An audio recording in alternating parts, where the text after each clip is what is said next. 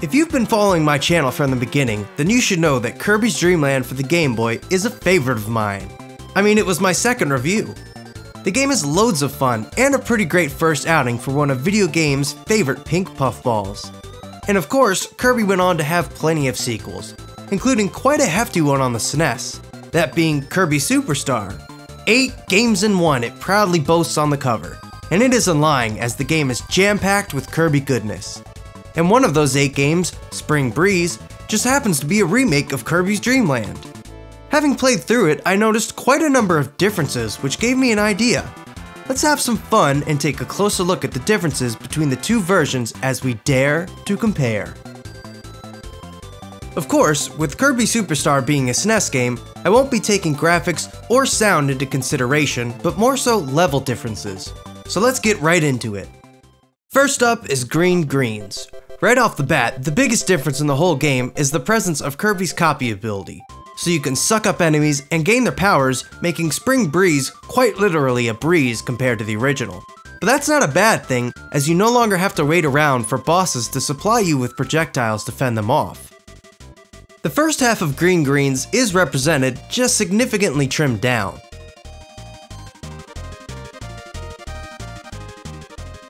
The hill you can go into to get health is still here, although it now covets a maximum tomato as opposed to the 2 health drinks in the original. This is followed by the Warp Star, which takes you to the forest to fight the Bomb D, who is also still here. A good stretch of the forest is missing in the remake, as after the Bomb D fight, you're pretty much at the giant tree, so no flying enemies or mushrooms to deal with here. In the remake, not only is the maximum tomato in a different place, but there is one up too. As far as I can tell, the fight with the tree is identical, but far easier and quicker with abilities. Here's where things start getting interesting. Instead of going to Castle Lolo, you skip straight to Float Islands, which I'm okay with as I never really liked the Castle Lolo stage all that much. But remember all the giant bodies of water you had to fly over in Float Islands? Well, here's the only one in Kirby Super Star. So much for Float Islands. The ruins are still pretty much intact, including the food in the corner and the extra life room, although the room is completely different in the remake.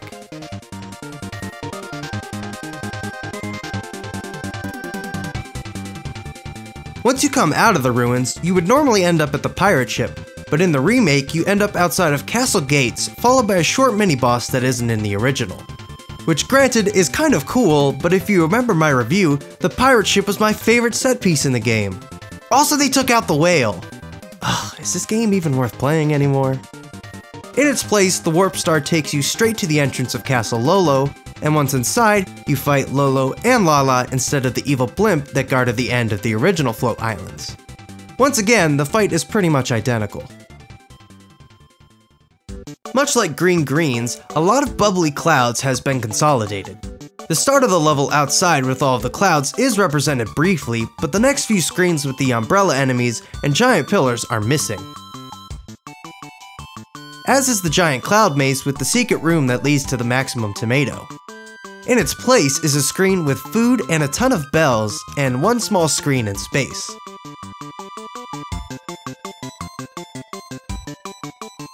The mid-boss is still here and is still a pain in the ass. What follows is the room full of bricks that you have to suck away, just considerably smaller.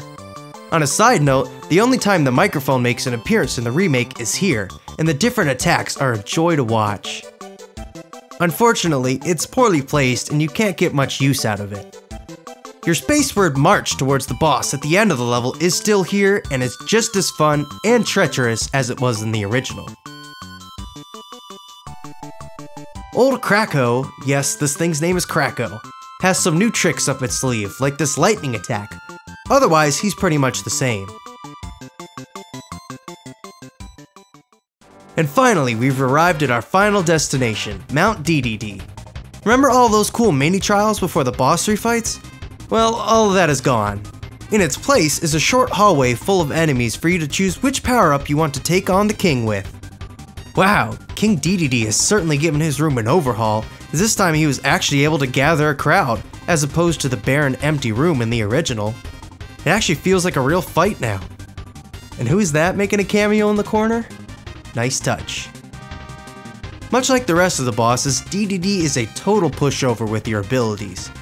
After dethroning the king, you're treated to the same adorable ending as the original.